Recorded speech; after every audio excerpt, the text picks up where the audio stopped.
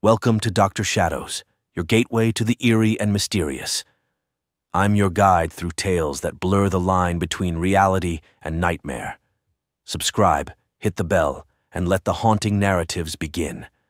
I am Dr. Shadows, where shadows have stories to tell. First story!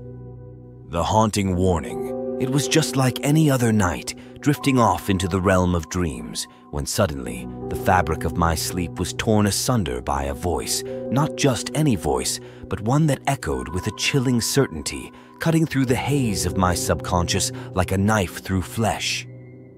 In the midst of my dream, a character, a mere figment of my imagination, turned towards me, her eyes boring into mine with a seriousness that sent shivers down my spine.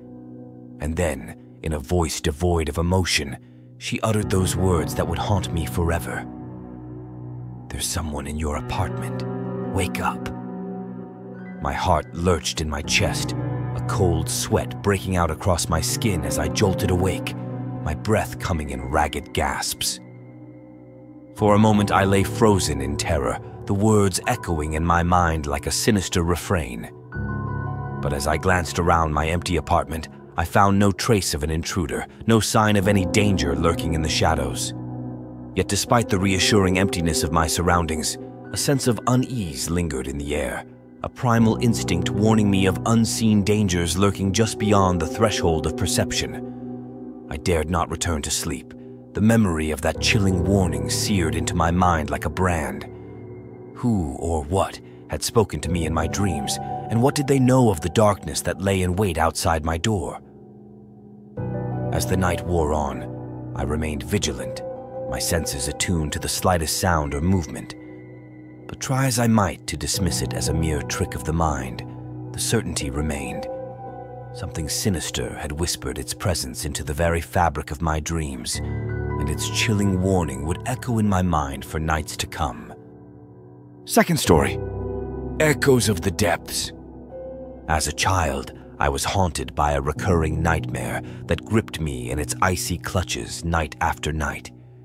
In the depths of my slumber, I would find myself engulfed by the roaring waters of a colossal wave, its towering crest crashing down upon me with a force that stole the very breath from my lungs. And as I plummeted into the murky depths below, the cold embrace of the ocean claimed me as its own, dragging me down into the abyss. For years, I endured the torment of that recurring dream, its haunting imagery etched into my mind like a scar upon my soul. But little did I know that the nightmare was but a harbinger of a truth far more terrifying than anything my young mind could comprehend. Years later, as a college student seeking respite from the sweltering summer heat, I took up a temporary job delivering mail to the residents of a quaint suburban neighborhood.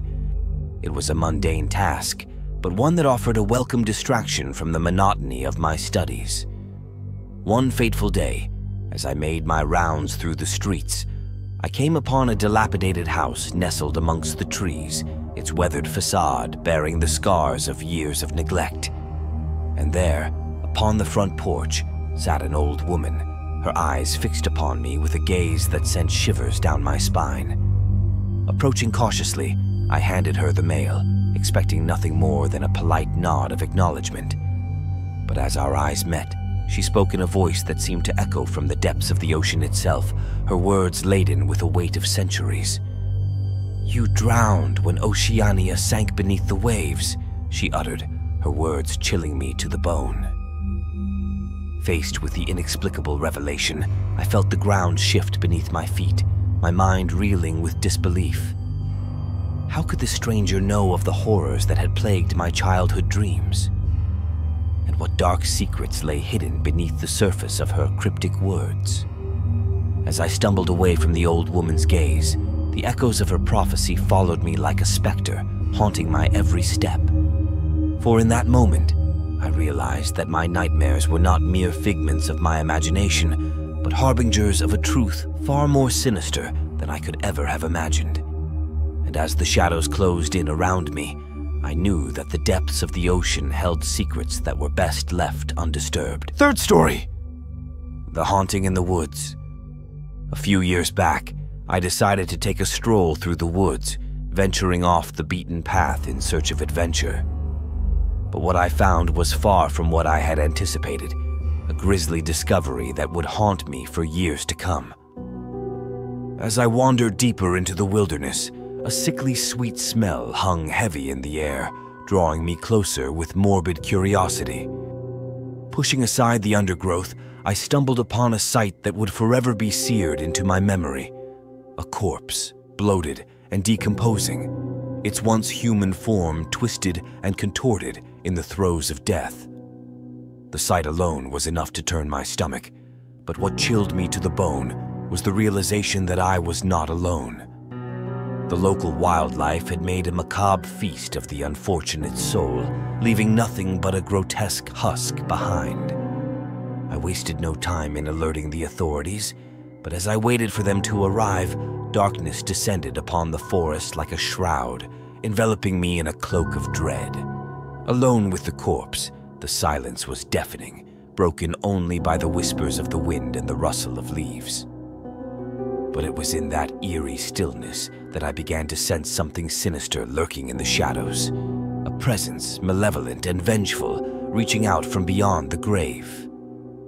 The dead man's spirit seemed to linger, his anger palpable as he whispered dark promises of retribution in my ear. Nightmares plagued my sleep in the weeks that followed, the dead man's voice echoing in my mind, a constant reminder of the horrors I had witnessed.